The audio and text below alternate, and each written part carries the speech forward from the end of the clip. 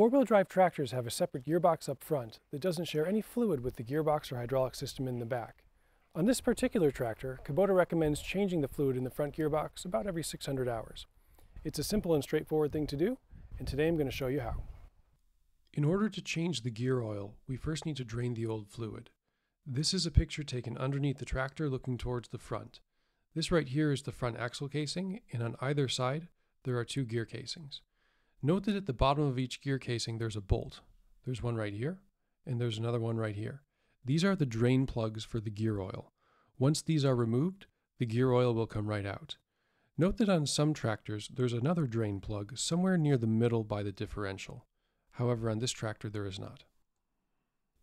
Here's another picture of the tractor, this time taken from the top. This right here is the left side of the front axle casing.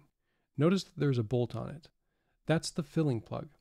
After the drain plugs have been removed and the gear oil has drained out, the new oil is put in through here. Also, it's a good idea to remove the filling plug before removing the drain plugs, simply because it'll prevent any vacuum from forming and the oil will drain out better.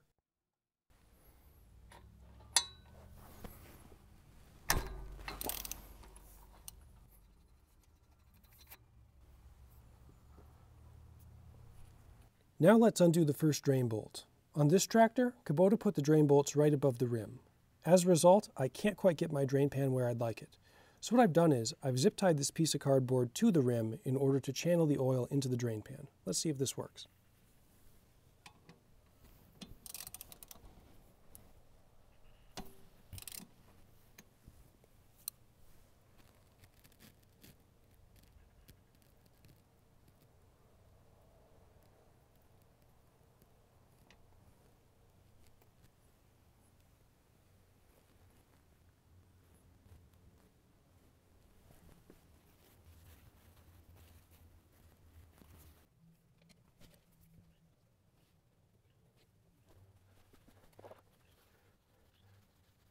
Alright, this has been dripping for over an hour now, so we've gotten just about everything out. Now we can put the drain bolts back.